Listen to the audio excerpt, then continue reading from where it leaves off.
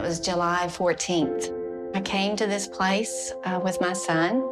We came right here. In fact, I sat here and he sat there.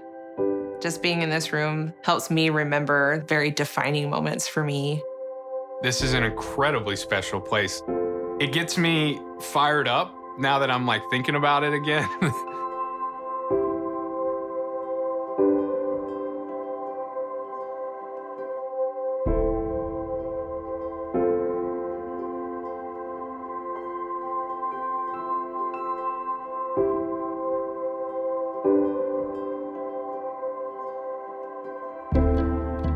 This is the room that I received a lung cancer diagnosis.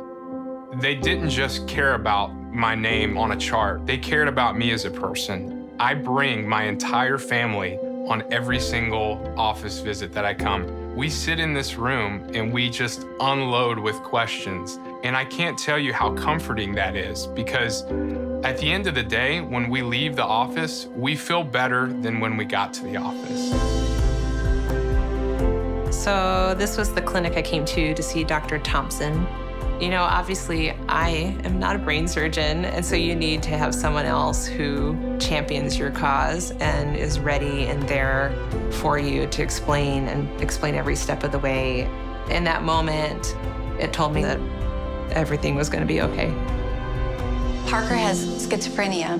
I was told that he was going to have to enter through the regular Vanderbilt emergency room. I just had some fear about that. And the Vanderbilt police officer was standing out in the hallway. I said, my son is very, very kind, but he's in psychosis right now. So he came in and he stood right here and he talked to Parker. And Parker, even in his psychosis, he related so well to this police officer.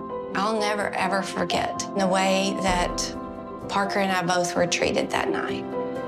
We have been frequent flyers here at Vanderbilt Children's Hospital for 6 years now. And as a mom, you really are afraid that their important information could get out. So when Vanderbilt makes that promise that our information, my daughter's information, is going to be held privately, those aren't just words on a page. Those are words that have meaning and they have value to every single patient that comes in these doors.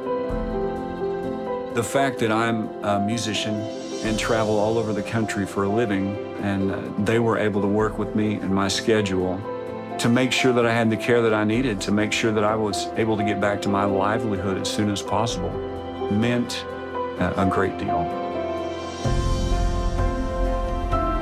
I think that the promises are important because it goes beyond just the normal human interaction.